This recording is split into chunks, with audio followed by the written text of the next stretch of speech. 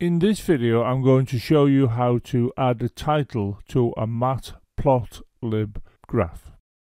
In the last video, we took a look at this computer program here, and these two lines will import pyplot and numpy respectively. On this line, we create a numpy array, and on this line, we calculate the value of y for all of the values in the numpy array, and here we then plot using the two arrays that we've created, and then this ensures we show the graph on the screen. Now when this program executes, what we're going to see is the following straight line graph.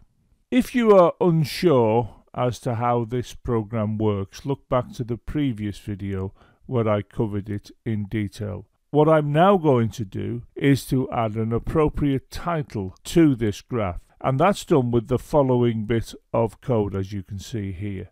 I'm using PLT as defined here, and I'm invoking this title, and I'm passing in this string. And what this will do, it'll, if I put it into the program in the appropriate place, give the graph you're looking at a title. And the title will be this string here. Well, this is the computer program I've just amended, and you can see on this line that I've placed in the statement that I showed you on the previous slide. Now, when this program executes, what we can expect to see is this. And if you look here, you can see that it says graph of y equals 2x plus 1. Now that's the title, and that title has been taken from here, where this is the argument to this here.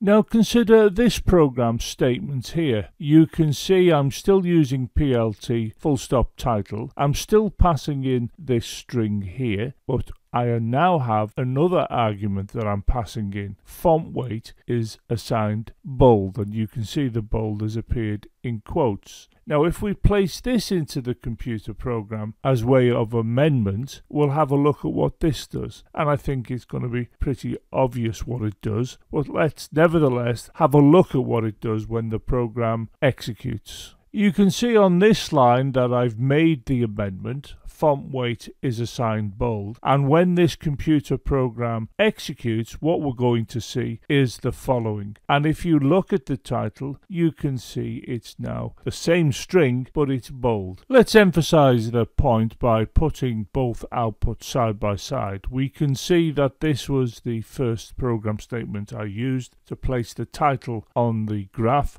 and what we would see is this, and there you can see the title. I then amended it to this, where I now include font weight is assigned bold, and if we have a look at the output that this gives us, you can see it is here. Now if you look at these two, you can clearly see that this one here is bold, and you would expect it to be because that's what we did here by passing in this argument. Now there are other arguments we can pass into title. Let's consider this computer statement here, and you can see I'm passing in left to LOC, which stands for location, and this is going to be the location of the string graph of y equals 2x plus 1, which you can see here is in the center of the graph. If I now amend the program and place this in instead of this, what you will see at the output with reference to the title is what you can see here. And have a look at the position of the string, and you can see it's been moved to the left.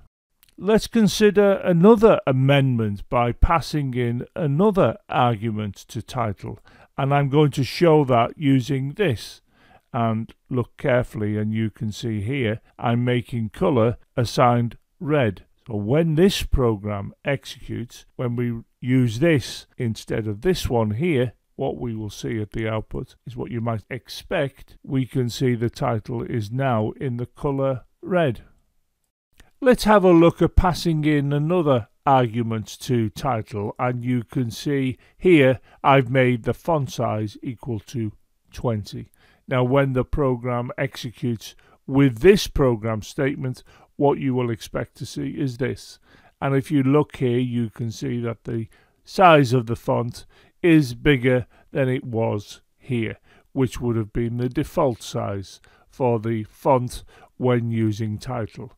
Let's now consider the following amendment to the program statement that's bouncing into position here. And you can see that I'm still using title. And this is the title that I wish to be displayed on the graph. Here you can see I'm setting the font size to 20. I'm setting the color to blue. And I'm setting the location to right. Now if you look within the brackets, you can see that all of the arguments have been separated by commas, and when the program executes that has this program statement, what you're going to get is what you can see here. And have a look, you can see that the string graph of y equals 2x plus 1 has been taken from here.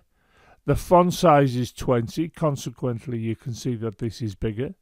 The color has been set to blue, and obviously if you look at this you can see it's blue, and the location is right. And of course look at this string and you can see it's been moved to the right of the graph, whereas this one up here you can see is clearly in the center. So it is possible to pass in a number of arguments as illustrated by this example, and in this example I've passed in 4 arguments.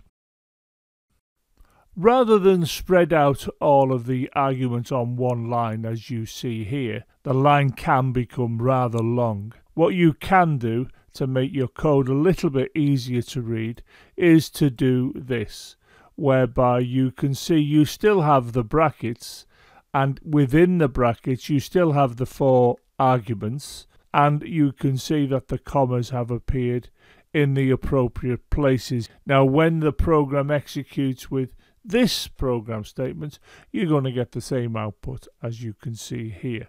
So it is possible to make your code look a bit easier to read by doing this instead of this up here. Now bearing in mind this is just an introduction to show how you can place titles on a graph and how you can alter their look in terms of their font size, their color and their position against the graph that's been drawn. There are better ways that I'm showing here, where you can set up styles, you can set up dictionaries for the way in which you want your title to look, and this is something I'll be coming on to in later videos in this playlist. Please consider subscribing to the channel and click the bell to ensure you get an update every time I upload a video. Maybe you would like to consider supporting the development of these free videos via Patreon. In addition, why not follow me on Twitter and also check out the supporting website.